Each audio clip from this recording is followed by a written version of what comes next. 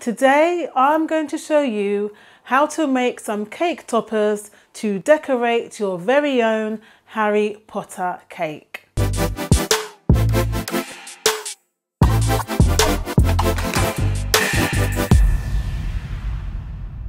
Anita here and welcome to Anita's Cake Bakery. Today I'm going to show you how to make some cake toppers to decorate your very own Harry Potter cake. I'll show you how to make the golden snitch, the sorting hat, the glasses and the Harry Potter scarf. Okay, let's get started. To make the sorting hat we need white modelling paste, a rolling pin, a Dresden tool, dark brown food colouring and a sharp knife. Once you've coloured your modelling paste dark brown, roll it into a ball and then shape it into a cone.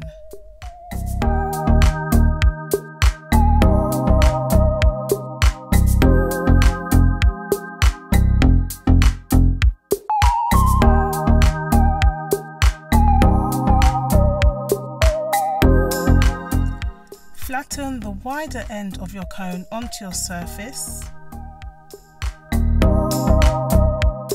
Then slightly bend and flick the pointed end of your cone.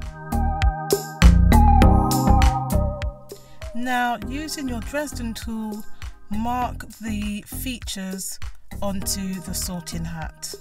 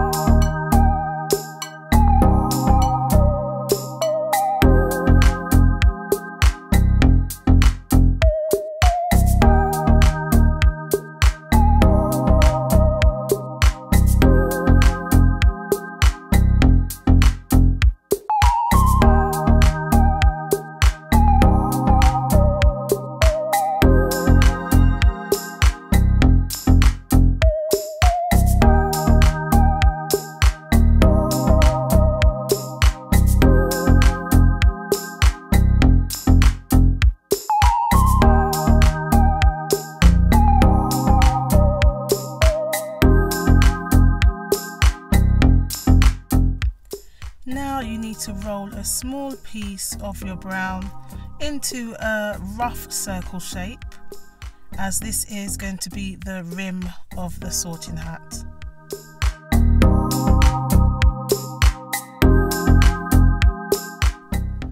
And then use your fingers to go around the rim, just so that it has a little bit more of an uneven shape to it.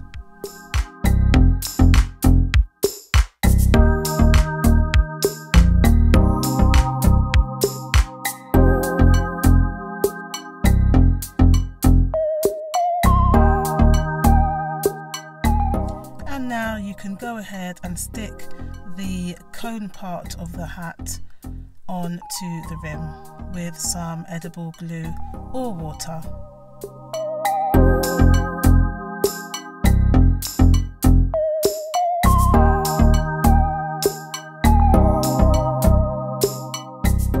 So now I'm using some edible tints. I've got 2 shades of brown and black.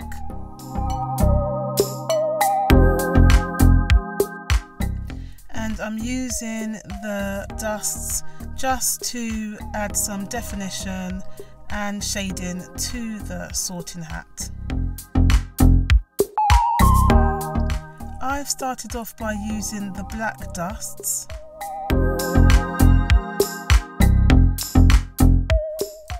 All the bits that I've pushed in with the Dresden tool, all the holes and all the crevices, are going to be filled with the black dust.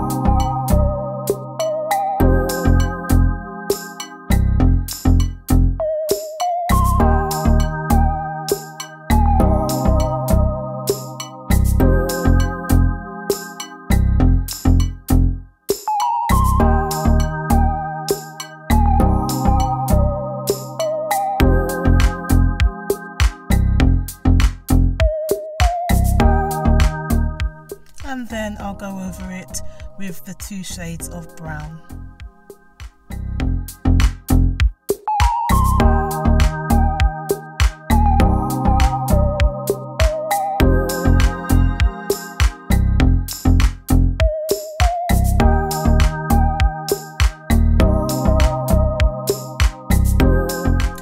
Now we're on to the golden snitch, where we'll need edible wafer paper, a rolling pin, a small cookie cutter, a round polystyrene ball, some modelling paste, some tools and a sharp knife.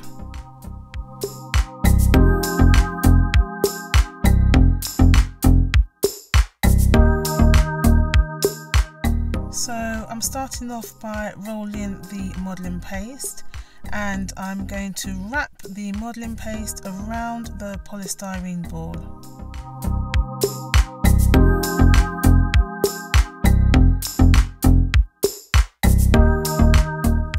So I've applied some edible glue to the polystyrene ball so that the modelling paste can stick to it easily.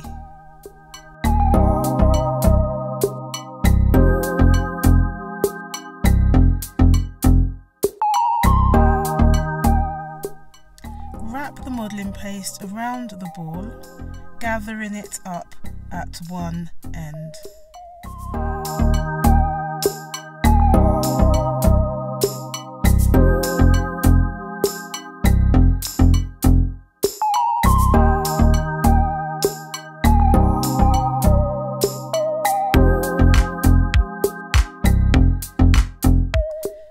this point you may find that it feels a little bit lumpy and bumpy, so I'm using my hands just to smooth around the ball, just keeping that gathered piece at one end.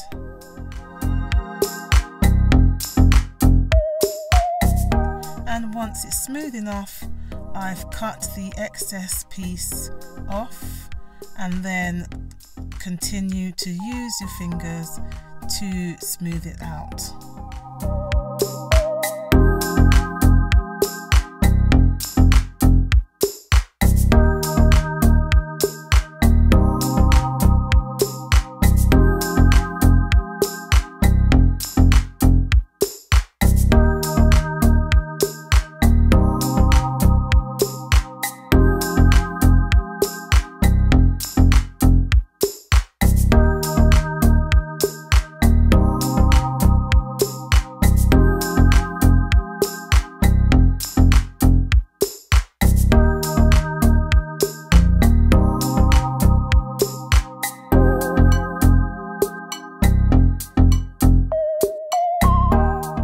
Once the ball is smooth enough, I'm using my tool just to mark the design of the golden snitch all over the ball.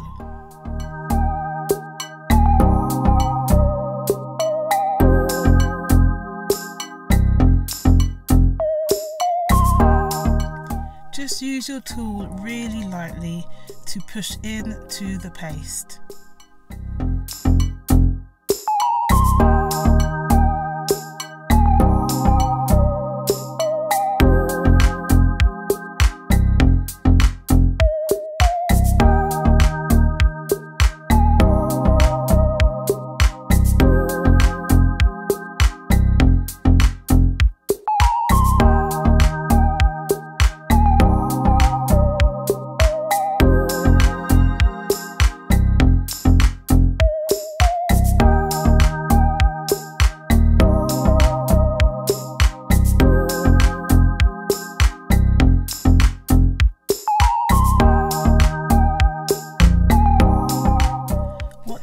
Found was quite helpful was to dip the tool in some water so that it glides easier over the modelling paste without ripping it.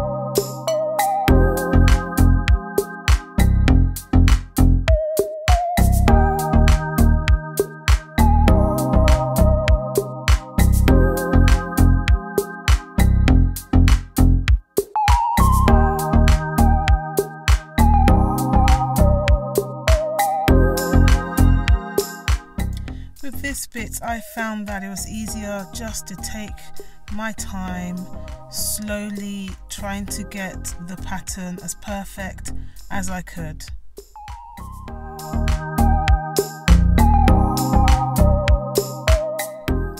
You may find it easier just to hold the ball while you're marking the pattern, or what I've done is I've placed a small piece of paper towel over a cookie cutter and I'm actually resting the golden snitch on it while I'm marking the design out.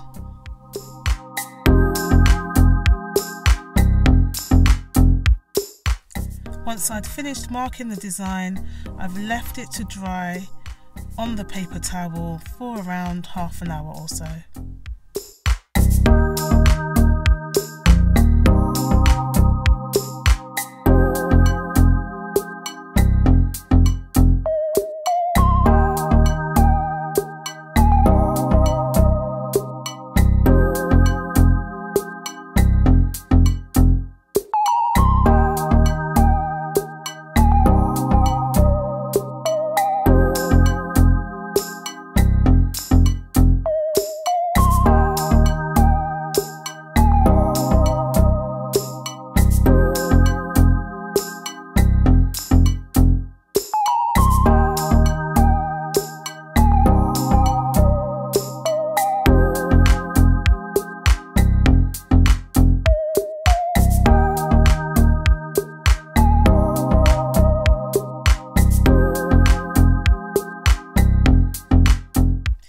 So now I'm going to make some gold paint, and to do this I've used some gold luster dust and I've mixed it with some vodka. You can also mix it with some lemon juice.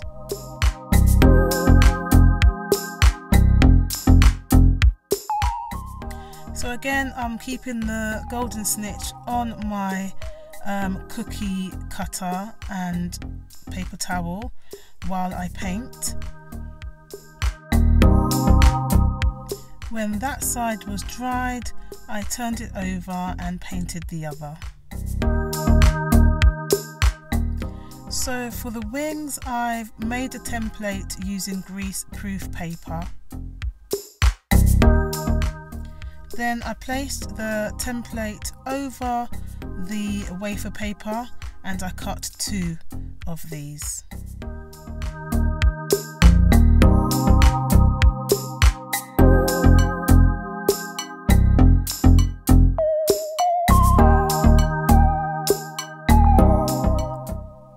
Then using the scissors, I cut some lines on one side of the wings so that it resembles feathers.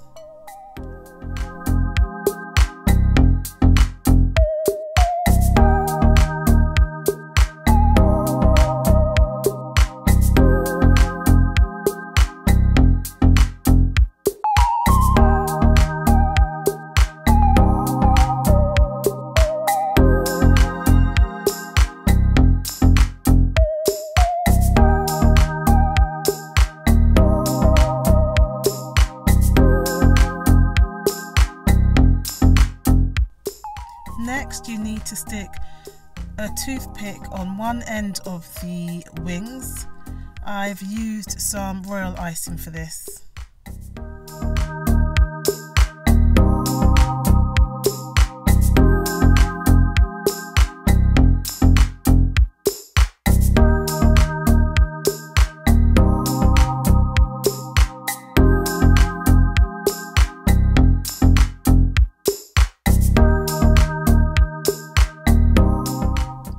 Leave this to dry completely, probably for around 10 minutes or so, 10-15 minutes.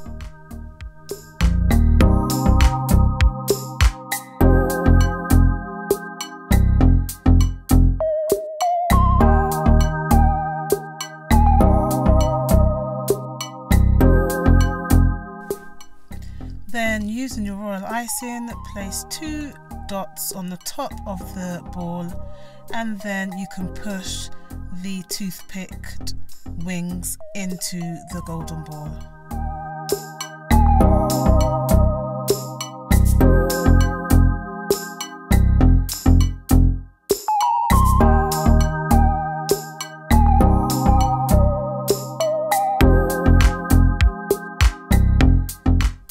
And then to finish off, I used some golden spray for a bit of sparkle. Now we need some sugar paste, a knife and an icing smoother. So to make the glasses, I'm rolling my sugar paste into long sausage strips.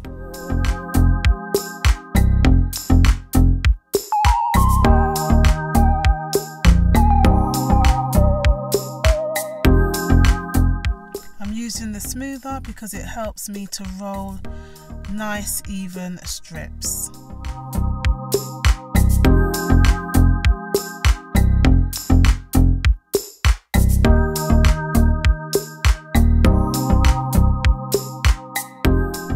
To shape the glasses, wrap the strip around a cookie cutter and cut off any excess.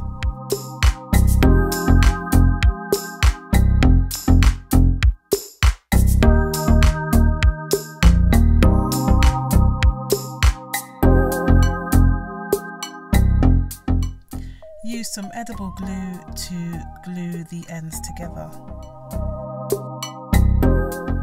Make 2 of these and then set them aside to dry completely.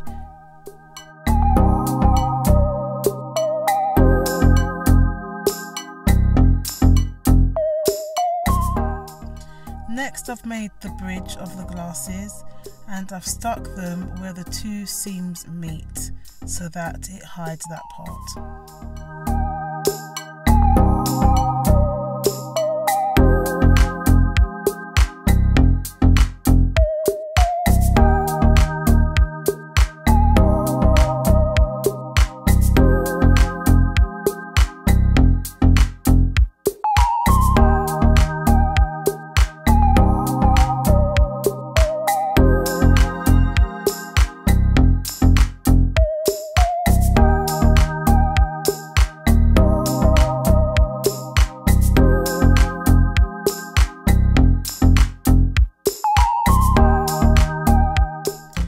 No need to stick the arms onto the glasses now because that's going to be stuck onto the actual cake towards the end.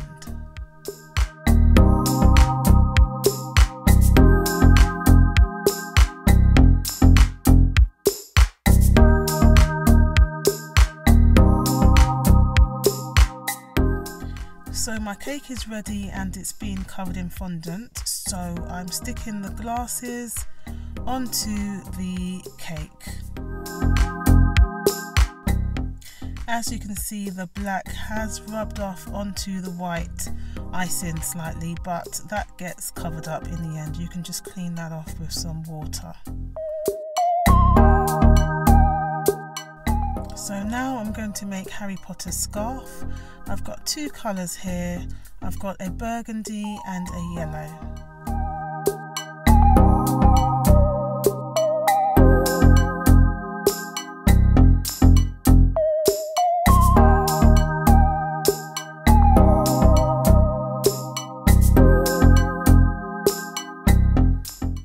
So here I'm cutting a rectangle shape out of the burgundy coloured fondant.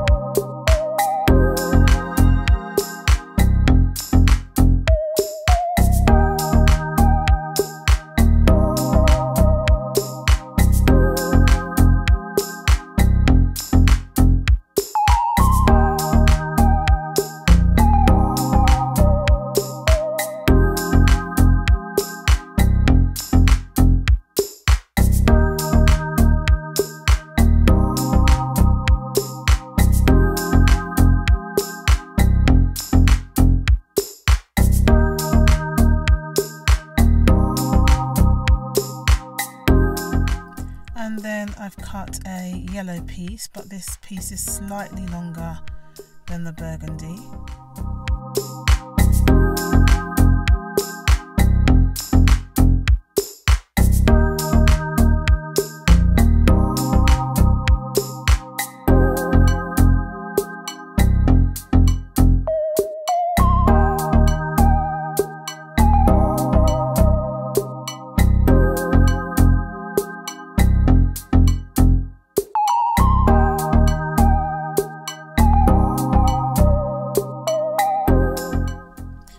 Next, I'm cutting a smaller rectangle out of these two pieces.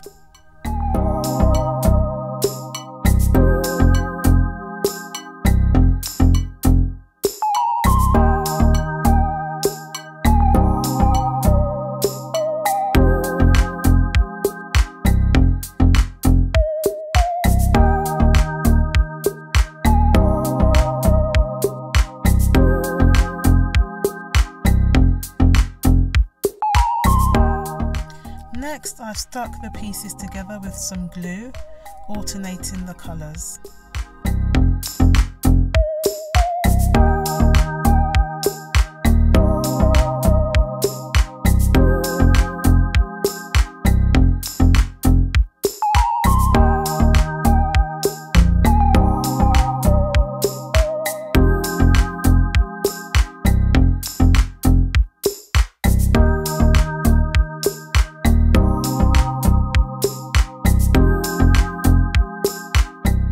Then I've used my pizza wheel to cut off any excess just to make sure that the scarf looks nice and even on both sides. And then I use my knife to cut the tassels on either end of the scarf. And now I'm going to make a name plaque. I'm mixing some of the brown food colouring in with the white.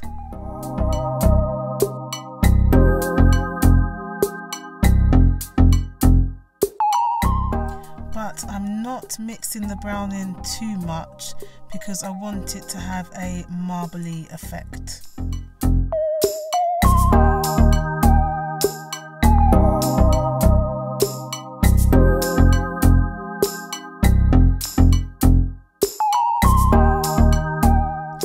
Next, I've cut a rectangle shape. It doesn't have to be perfect because I'm going to make the edges look a little bit uneven.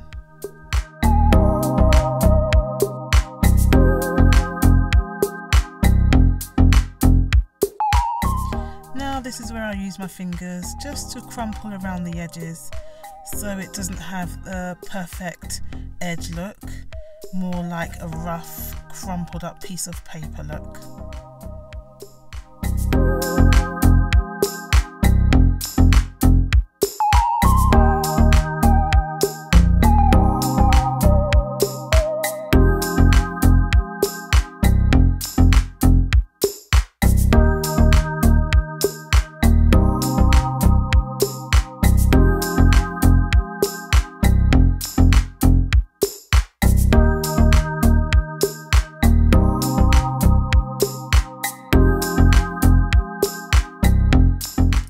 I've used my tool just to break off some of the pieces and add some indents to it so that it looks like it's an old piece of paper.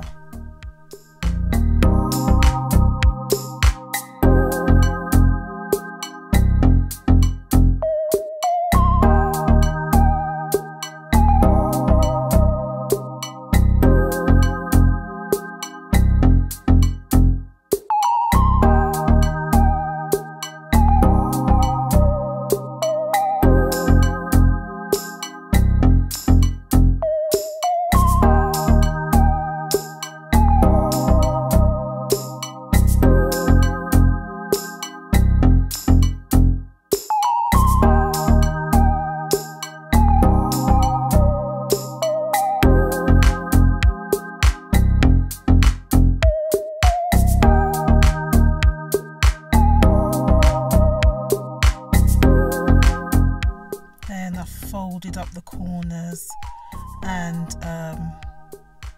just made it look a bit rough around the edges.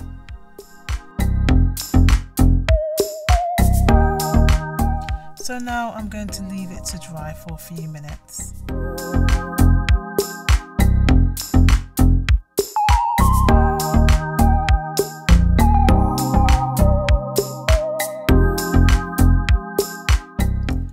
So I've placed the scarf onto the cake already, and now I'm going to stick the hat on.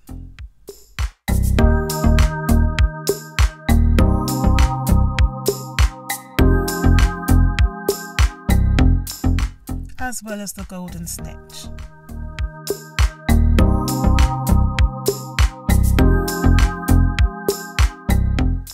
To finish off the cake, I'm dusting around the edges and all over the cake with some brown dust.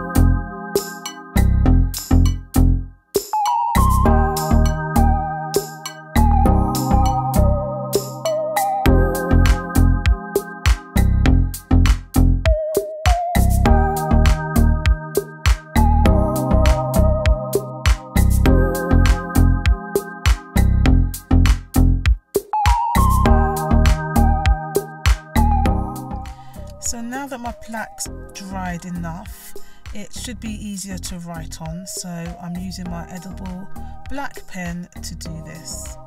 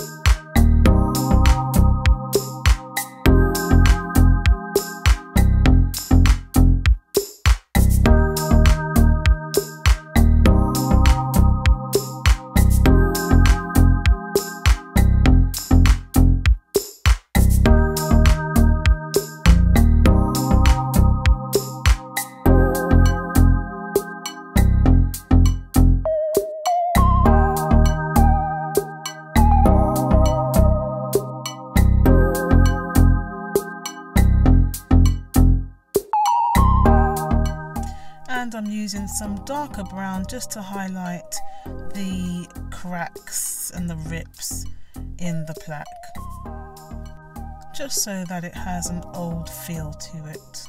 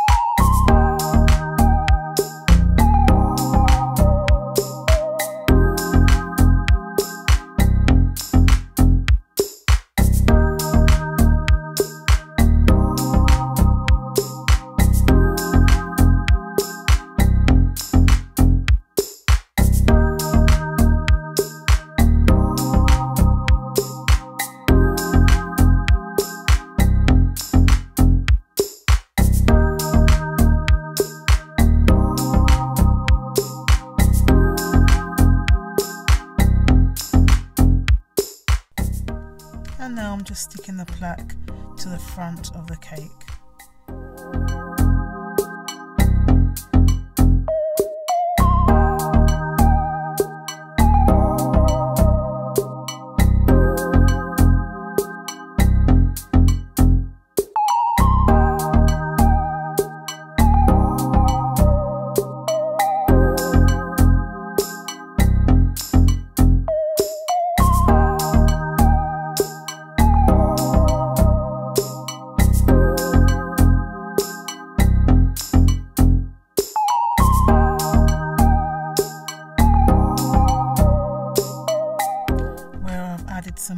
bust, and I've drawn in some footprints.